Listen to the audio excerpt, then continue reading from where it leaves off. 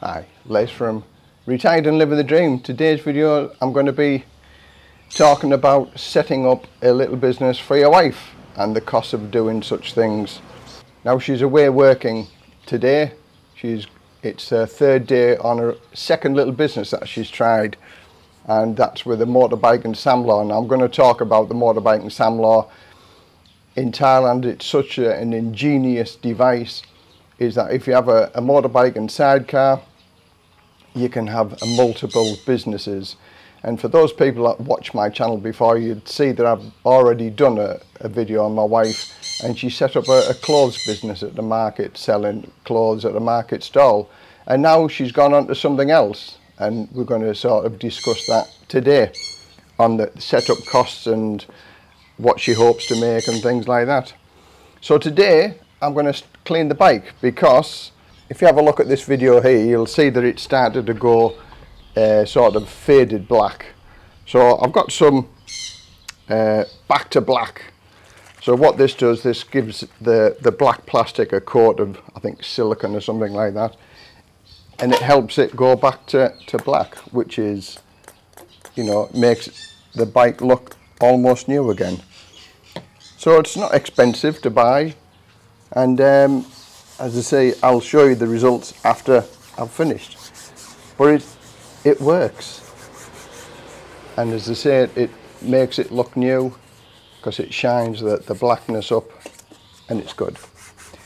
So okay, the business, I like to call it a business in a box, really, because basically that's what it is, isn't it? It's the samlar, and it is what it is. It's a motorbike and sidecar, and in Thailand they're absolutely everywhere, and you will see how many businesses there are with regard to the motorbike and sidecar. They're everywhere, and I think they're absolutely a wonderful invention and idea. And as I say, my wife, she used to do the clothes, but then she seen a brother doing another business at a market where he lives, selling the snacks and that. So she said, I want to give that a go. And I said, yeah, no problem if you want to give it a go. Now, she's bought all the equipment and everything with her own money, so I've not had to give anything towards it. And the cost of it, I'll go a little bit later on, the cost of how much it costs to buy all the equipment and set up. And that's the thing with Thailand, to set a little business up, it's so cheap. It's not expensive here in Thailand. Even the cost of, again, which I'll go into a little bit later on, the cost of actually running the business, it's ridiculously cheap. It's unbelievably cheap. But some people may say, because if you've watched my channel, you know I give my wife a salary so she doesn't have to work, and I've got no problems with that, and she's decided that she would like to do this little business, and I'll give you my reasons for my turning around and saying, yeah, I don't mind if you want to do that business, is because she lives with me 24/7, 7 days a week, 24/7. So all I can explain, and it's only those people who probably live in a remote area with regard to having a conversation with another foreigner, is the fact that you miss conversations. And she's living with me 24/7, so all we do is talk English, and she has no idea about English lifestyle, English news, or what's going on around the world, because she's not interested in that. She's just interested in her own little lifestyle. Thailand is what she's interested in, and I can't talk about Thailand because, you know, I don't speak Thai, so therefore it's a little bit more difficult. So like me, and an English person or an American or Australian, sometimes you crave just being able to talk your language to somebody else and put the worlds to rights, if you like. Now a Thai person is exactly the same, They want to talk their Thai experiences and Thai lifestyle, blah de blah de blah. And by doing that, it gives them their breathing space, if you like. So that's one of the reasons why I said that I didn't mind my wife doing this. She doesn't need the money. She's got enough money with the income, and it's just to keep her happy. And that's what most of us have to do at the end of the day, is keep your wife happy, keep them engaged, keep them occupied. Now, my wife used to work in a shirt factory 6 days a week, and when we got together, obviously she didn't have to work in the shirt factory anymore. So then she become retired, and she said, "Oh, I love being retired. I love not having to get up for work." And I said, "And one day you're going to be bored because of, not working." No, she said, "I'll never be bored of this." And bearing in mind, she's only 36 now. From once she left the school, she was always working, never stopped, like 5-6 days a week, and never stopped working. So therefore, she's had a life of working all the time. And now to be suddenly retired, as we all, I think, would agree, it's like a holiday, one long holiday. But yeah, some people can get bored. Some people, and as she said, she feels as if she needs to do more than what she's doing, because just sitting around on the hammock all day and lazing away, she feels guilty. And whenever we do go back to the wife's farm with a mother, she's up at 5 o'clock in the morning helping on the farm. And she enjoys doing that because she feels as if she's some worth. She isn't just lazing around and doing nothing all the time. And her mother has yacked her a few times about being lazy and not doing anything, and just sort of, they didn't bring her up to be lazy. And probably my thoughts on that, her parents don't really understand, the fact that I'm giving her money as a salary so she doesn't have to work, so we can go anywhere we want to go, as and when we want to. So, but again, that's Thai culture. It's a Thai way of living, and it's a totally different mindset to how we live and how we think. I'm retired. I retired at 50, and I love every minute of it. Look what I'm doing. Look at where I'm sat here. Beautiful, beautiful location. For me, I've got a beautiful lifestyle, and I love every single minute of it.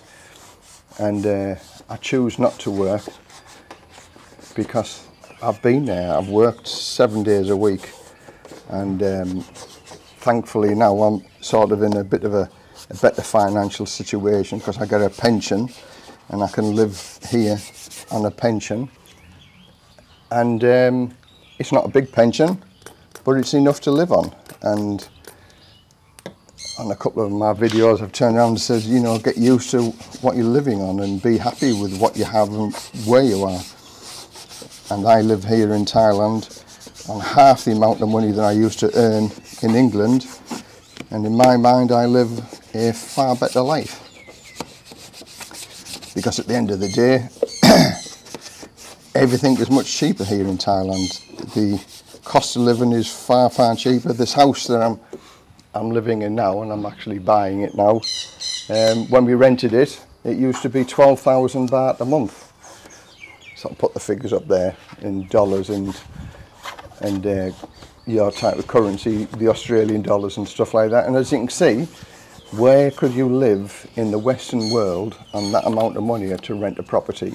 Especially a property like this. Look at it, it's beautiful. It's a nice sunny day today. Here we are in October, and I'm sat here with a t-shirt on. It's beautiful. But anyway, going back to the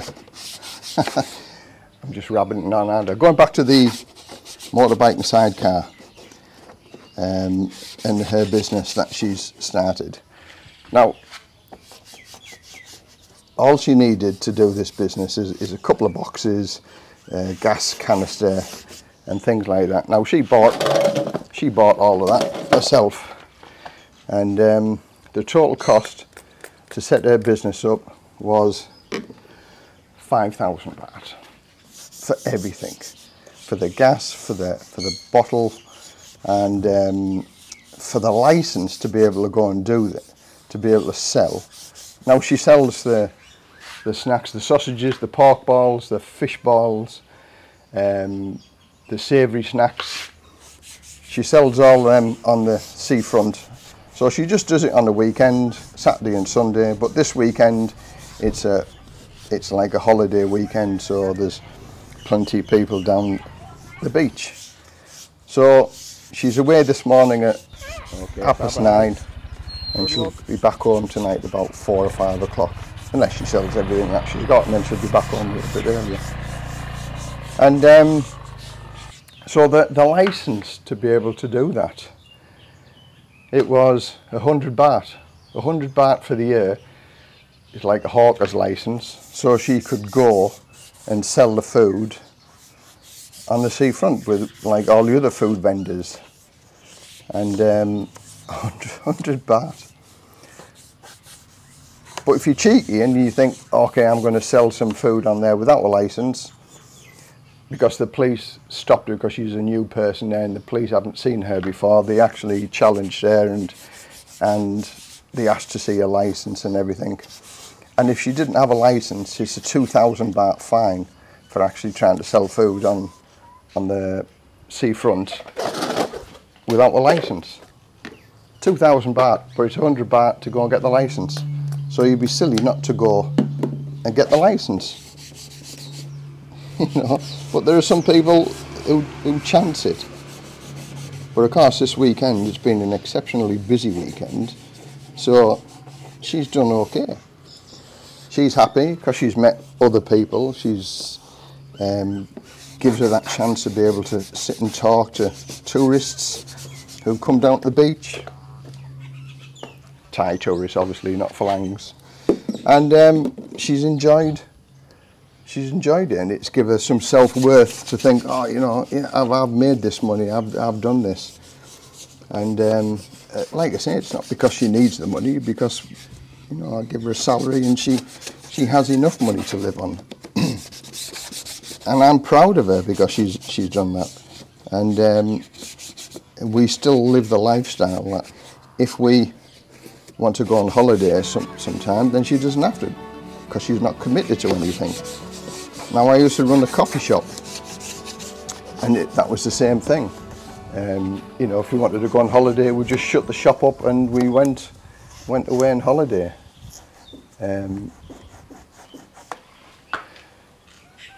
But as far as income's concerned, just look at it just this weekend. I mean, one weekend you can't probably base the figures on one weekend's worth of sales compared to the expense and expenditure of actually opening the shop up and then running the shop with electricity and things like that. A motorbike and sidecar knocks the spots off it. It absolutely knocks the spots off it because it's so cheap to set everything up. As I say, 5,000 baht to run the business. Okay, there's, you know, the motorbike and Samlar, we bought this second hand, and so yeah, that is another expenditure. But that costs us 30,000 baht for the motorbike and sidecar. Which in my mind is very 30,000 baht, like £700, and you can do so many things with that. I love driving the Samlar. It's a good little machine. As I said, there's many things you can fit in there. You can 4 people there. You can carry around, and to insure it for a year, insurance and tax for a year is 700 baht. £15 a year. Okay, that's only third party insurance, and but £700, 700 baht a year. Crazy, isn't it? It really is crazy. So for those people who are married and their wives are feeling a little bit bored and want to do something, let them go and do it. Let them go and start the business up. Because then they'll feel better in themselves, and it gives you a little bit of a break as well, because then, you know, you can do some of the things that you want to go and do. You know, sometimes it's worth, well, what can I say, it's immeasurable, the feeling of happiness she had because she could go out and do a little job. And you know, she might make 500 or 600 baht a day. Now if she makes 500 or 600 baht a day, that's about what the Thai salary is. But the fact that she's her own little business, she makes the money, she makes the decisions, and she's not working for anybody else, and it's extra pocket money for them. You know, if you're prepared to do it, and you can do it. And she enjoyed the market with the clothes, and she's actually still got the clothes business, and she's keeping that just in case she doesn't like the selling of the food on the, you know, on the seafront and things like that. So she's sort of got both options, but then if she wants to sell the clothes business, she can sell the clothes business, because it's, you know, she's got all the stall, the clothes, everything. So, and no, I didn't pay for anything like that. I didn't buy the clothes. The only thing I bought was the samlar for 30,000 baht, and everything else she's paid for it herself out of a salary that I give her every month. So, but that was the understanding, that if she wanted to do it, she did it at her own cost, and she paid for everything. So I didn't have to fund anything from it. And again, I'm sure there's lots of people who will say that I have funded it, you know, in one way or another, because I give her a salary. And okay, if that's what you want to think, that's how you want to think about it, no problem. But I'm happy with what's going on. As I say, it's all about balance, your yin and your yang. I've said that a couple of times on one of the videos. You sort things out yourself. She's got to have her own space as well. You're living in a different country, and it's nice to have your own space. I go out for a meal with a breakfast club once a week. So if I do that, why should I stop my wife from doing what she wants to do for a day or so? It's give and take over here. Absolutely give and take. Now, we used to go out with a girl that worked 6 days a week. And at first I didn't mind it, but then it's just like, all I did was take her to work and pick her up. And for me, that wasn't the life that I wanted. That's why I didn't retire to Thailand for. And at the minute, as I say, if she works every weekend, I've got no problems with that, because we don't go anywhere on the weekend because it's too busy. And it's, you know, when you stop somewhere at a hotel, it's more expensive on the weekend than it is during the week. So if we go anywhere anyway, we go during the week. So if she wants to work weekends, I've got no problem with that at all. You know, it's give and take. Give and take. That's what the best thing is, living in Thailand. Give and take.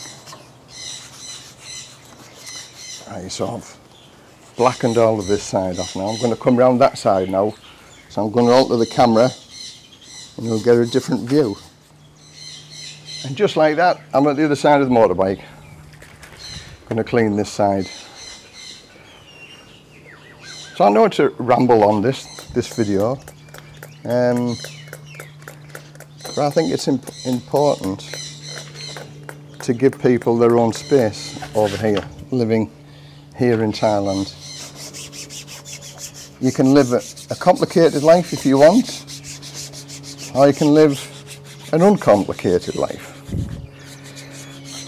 You've got to adapt to the Thai ways It's not England, and it's not America, and it's not Australia. It is what it is, Thailand. And you either like it or lump it or move and go somewhere else, because you will never ever change the people of Thailand. You might change the person that you're with, but you'll never change everything else in Thailand. It is what it is. The paperwork, yeah, every country that you're going to live in has got paperwork. Nobody likes paperwork. I don't particularly like the immigration department because they always ask for extras, but it's never too much. It's never like, oh, we're going to get that. You can get everything that they ask for. Sometimes, you know, it might take a little bit longer, but it's possible. You can do it. So I'm going to do videos on all sorts of things about living here in Thailand. I enjoy doing the videos. I think I've got a lot of information that I can give to people, and I've helped hundreds of people living here in Thailand, because it's a wonderful country, especially with what's going on around the world now. When you get to your older age, you don't want all the crap that's going on. You know, you want a simple life, and I can show people how you can live a simple life, and it's not difficult over here. Then I'm happy because I've done my little bit and I've helped somebody along the way, and that's my old theory of life. And I've done it 30 years in the fire brigade, I've helped other people, and I still do it now when I'm living in Thailand. I'm a mind of information. I've got lots of information that I can share and pass on to others, and if it helps somebody along the way, then I'm over the moon. And that's how everybody should be, you know. But there are some people who take advantage of people and rip people off. Never been like that. I couldn't live with myself if I cheated anybody or robbed anybody. But within Thailand, beware, because there are plenty of people who will try to con you out of money and cheat you, and not just the Thai girls. There's plenty of foreigners who'll do that as well, try to cheat you out with some money. Again, my friend has lost 9 million baht on a dodgy property deal that he didn't think was dodgy at first, but it is. 9 million baht. His life savings is gone. And does this person feel guilty about it? Not at all. Not at all. And so it's all the heartache and the stress, and his comfortable life here in Thailand is being destroyed now. He's living a miserable life because he's struggling for money every month. He made the wrong decision, he trusted the wrong person, and boy, is he paying the cost for that now. Unbelievable. But I am a trusting person when I get to know somebody, but up until then, I'm not a trusting person. You know, I don't believe what everybody says, because in the past I've been let down by other people and that as well. And so it takes a lot for me to trust somebody, but I'd sooner be like that than not, because at the end of the day, you know, you sort of get a gut feeling as to, is it BS that these people are trying to tell you or sell you things? And invariably, yes, it is. But it's like me, I don't sell anything, so it's not BS. It is what it is. You know, I tell people how they can save money. I get nothing from it.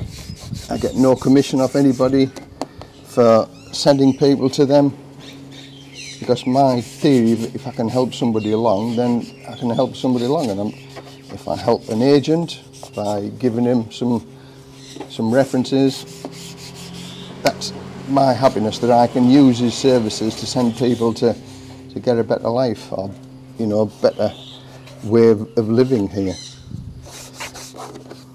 Am I daft? Probably am, yeah, you know, but maybe it's in time, things will change, things will happen, but until that point I'm happy just being able to pass information and details on to everybody else, and if they can benefit from it, then I'm happy also. Because when I came, I had a friend who's doesn't live here, he's been coming here for years, so he sort of knew the score, so he helped me out, and one way or another he saved me thousands and thousands of baht, because you don't make the mistakes. If somebody can put you in the right direction and tell you the things to do and saying what to look out for, well then you're going to benefit from that. And that's what I do now with everything. If I can pass on the information to other people, then great. But I'll give you one scenario. I have a workaround for like the elite visa. So it's not the elite visa, but it's something similar that you can have a workaround, and you can save yourself. With the elite visa, you get a 5-year visa for 600,000 baht. And I sort of have a bit of a workaround where you can get a similar type of thing from the elite visa, and you're going to save yourself 480,000 baht. At the time it was 480,000 baht saving. Now this guy was so interested in my workaround for it, and I ended up sending him 3 or 4 emails. Oops. Sent him 3 or 4 emails, and so I told him how he could save all of this money, and I spent a long time, you know, setting out exactly what he needed to do, who he needed to contact, how much it was going to cost, and the process of doing it. And I just said, if you found any value of this, and I send this to other people as well, you know, if you find value of it, buy me a cup of coffee, $3 for a cup of coffee. And his next email back to me was, oh, so you're turning in to be an e-beggar now, asking for money. I've just saved him 480,000 baht, and I'm an e-beggar. How long it took me to write them 3 emails, to read his messages, let's say a couple of hours. So who works for $1.50 for 3 hours? $1.50 per hour. And I said to him, I said, well, okay, I said, you don't have to buy me a cup of coffee. I don't force anybody to buy me a cup of coffee. But I said, if you didn't find value in this method, then I'm sorry. I said, you know, I said, anyway, long story short, he used the method, he got his visa, because I rang up the person involved and I said, has this person been in contact with you? And he said, yes, he did. He said he used my services, but he said he wanted what your suggestion. So I hope he lives a happy life. I really do. Okay, what? So what? Am I bothered? Nah, not really. As I say, with doing YouTube, and I'm not the only YouTuber who says this, that you take the good and the bad. There are more good people out there than there are bad people out there, and I tend to deal with the nice people, and the bad people out there, I just block them or delete them from my channel. You don't need to deal with negative people at all. You know, I'm a nice guy, helping people no matter where you're from or your social background or wherever. I'm a nice guy, and I always will be a nice guy, and I always will be helping people. You can hear the plane in the background. We have a flying school close to us, so he flies over every day. So anyway,